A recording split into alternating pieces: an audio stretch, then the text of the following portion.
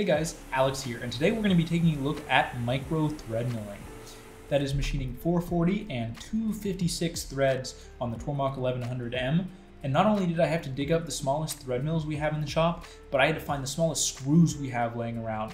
Now we know our Threadmilling calculator works for the larger screw threads, like 1/2 13 through 1/4 20, and even a little bit smaller than that, but we've never tested it on screws this small, so I'm curious to see how the equations we have in the calculator now hold up for screw sizes that are even smaller than the sizes we've tested on. Hopefully you guys enjoy. Let's jump right in. So the first thing we're going to want to do is create our thread mills. The issue with this being that I really don't like Fusion's tool library thread mills. So the reason for this is if we go to create a thread mill, you can see if we select a single tooth thread mill, there's actually nowhere in here to set our neck diameter. So the reason this is a problem is that often in Fusion, it shows a thicker neck diameter than your tool may actually have because it's calculated automatically. This becomes an issue when you try and simulate your thread milling operation because you may get false collisions that wouldn't really happen in real life.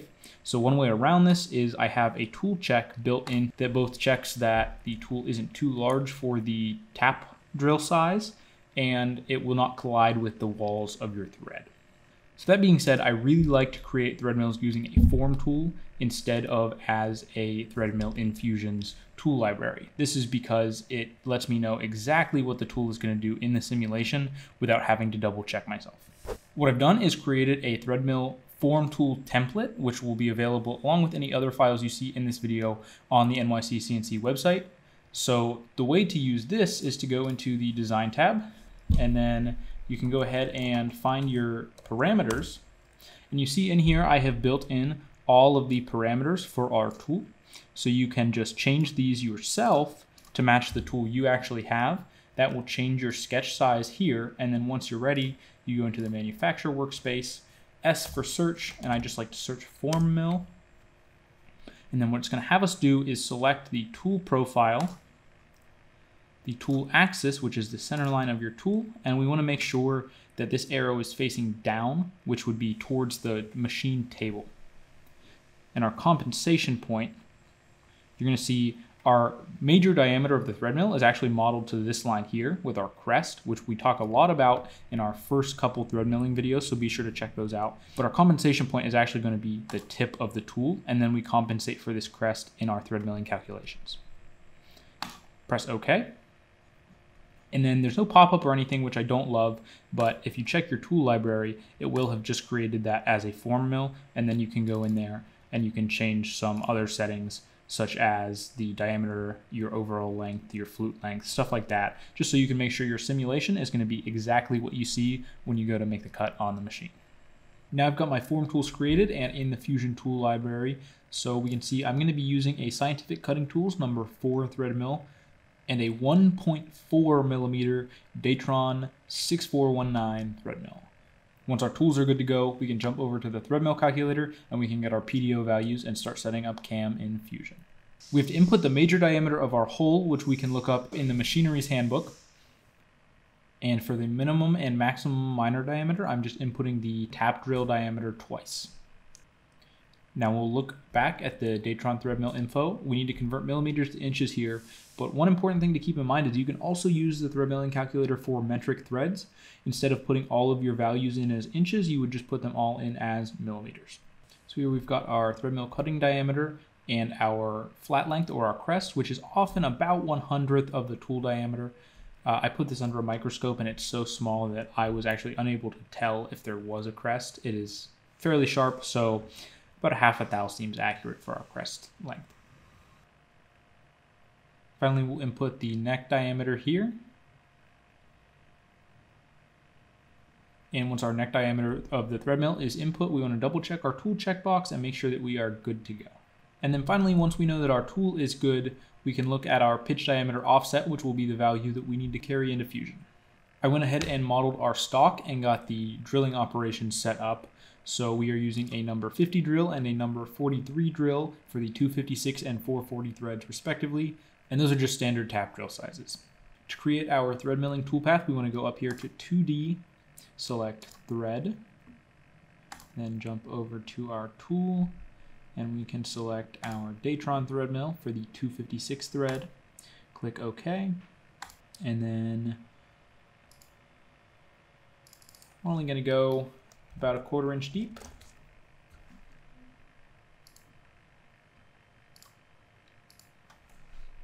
The important tab here is the passes tab. So this is a right-hand thread. Our thread pitch is 1 divided by 56 because this is a 256 thread, so that second number after the dash is your TPI. Our pitch diameter offset, we're going to grab, that is the value we just calculated in the Threadmilling calculator, and for this it is 0.0182. We're also going to check multiple passes. We are going to do 3 stepovers at 4 thou per stepover. The very last thing we're going to do on this tab is check repeat passes. What this does is takes a spring pass and just follows your very last toolpath one more time. This is going to make sure your thread is cut a little bit more accurately, especially with your smaller thread mills. They like to deflect a little bit more in the cut, so this spring pass can really help with thread fit sometimes. This is okay in softer materials like aluminum, but you may not want to take a spring pass in materials that could work harden or cause your tools to wear out a lot faster. In this case, I'm okay with it and I think we'll be just fine, but just something to keep in mind. Moving on to the linking tab, there's one last thing we want to be sure we check, especially when our miner diameter is close to the same diameter as our tool diameter, and that is lead to center. If you don't check this, sometimes you can plunge your tool right into the sides of the thread instead of along the center line of the hole, and this will without a doubt break your tool. So unless you're milling a larger thread with a smaller thread mill, I always check this when I'm thread milling just to be 100% sure that I'm not going to crash the machine. We're going to select our hole here. So one last thing I like to do after I create a toolpath is go to simulate. Go ahead and set the toolpath to tail and turn the stock on. Make sure that mode is set to standard instead of fast. The fast has a lot less detail to it and it won't actually tell you if the thread mill is cutting, which is what we're looking for. So once we're set to standard, I just like to go and make sure that my very first pass is actually cutting the thread. If you have too many passes and too small a step over, sometimes your first pass doesn't actually make contact. So I like to check that every single time, and you can see my first pass there just gives a little bit of a cut into the part, so we should be good to go. Once again, we'll need to take a look at the Threadmilling calculator and set up our 440 thread PDO. So we can grab all of the values in box number 1 from the machinery's handbook. And once again, the miner diameter is just our tap drill size. The information in box 2 is all going to come from our thread mill manufacturer aside from the flat length. If you're interested in this, again, be sure to check out our original thread milling video, which really delves into the theory behind this and how we came up with this calculator. As a general rule, it's about 1/100th of your tool's cutting diameter, and you can adjust this up and down to get the desired thread fit if you aren't close enough. Now that we have those values put in, we have our pitch diameter offset, and our tool check is also good. So then we can take that, move into Fusion, and generate our toolpath. Now that we know 256 is good, we can jump over to the 440 thread, and I actually just duplicated the original operation by pressing Ctrl D. We'll go ahead and select our hole, and then jump back over to the passes tab. We need to take a look at our thread milling calculator and grab our new pitch diameter offset for the 440 thread. Again, we're going to do multiple passes. We'll keep it at 3 passes this time, but we're going to change our step over to 5 thou. And again, repeat passes, make sure lead to center is checked. And one last time, we're going to simulate and make sure that our step over is okay and we aren't doing more passes than we need to. As you can see, our tool is making contact on the first pass and actually making a cut. We aren't cutting air at any point in this tool path, so we should be good to go. All of our toolpaths should be ready to run on the machine. So we'll move over to the Tormach 1100M. I've got a piece of stock set up in one of our Gen 1 Saunders Machine Works mod vices, and we are going to indicate this stock in and then get machining. You can see I'm only touching off on one spot here. That's because the only critical location is our Z height. So I'm going to touch that in, and then I'm just going to 0 X and Y where my indicator is. So I'm not indicating the whole piece of stock in just because it's not necessary, just to save a little bit of time. Next up, just using a 90-degree chamfer mill to do a quick spot on those 2 holes. Next up is a number 50 drill, and that is the tap drill size for our 256 thread. If you're interested in any of these speeds and feeds, or just in general a more detailed summary of these cuts, be sure to check them out in Proven Cut, and you can see their cut numbers right here. Coming in with a number 43 drill, and that is the tap drill size for our 440 threads. Because this is such a small tool, I do want to check runout before we make this cut. So what I did is I programmed an option stop in Fusion, and then I'm going to go ahead and mount this tenths indicator to the spindle.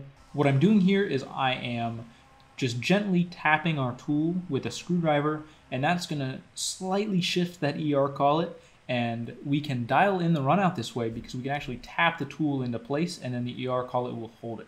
Card here to our video where we actually tested this method to make sure that it holds all the way through the cut, and compared using this method to a tool with bad runout. I got our runout within a tenth or 1/10,000th of an inch, which is pretty good and definitely better than where it started. So now we can go ahead and start the program back up again and run this first thread mill up. You'll see I briefly pause here with the coolant off, and that's just to make sure that our thread mill is above the hole and we aren't going to crash, because these are very small tools. I didn't want to break them, and they can be rather expensive.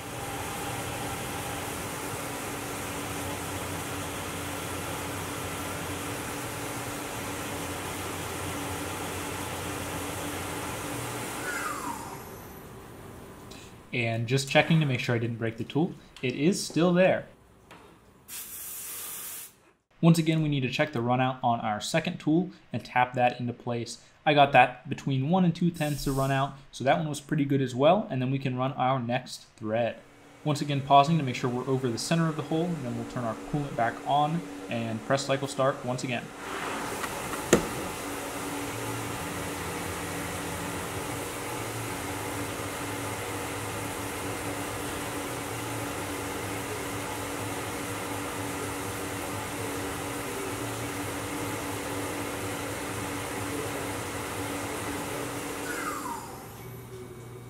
Now for the most important part, did our threads that we cut actually work? So I've got a 256 and a 440 screw here, and we're going to try them both in each thread and see if they fit. And just like that, they both fit perfectly.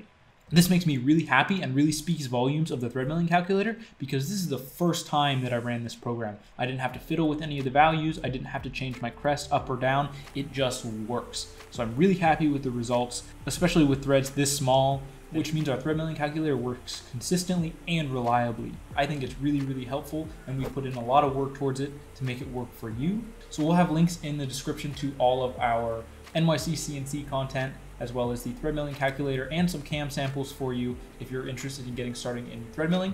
I hope you guys learned something, hope you enjoyed, and we'll see you next week.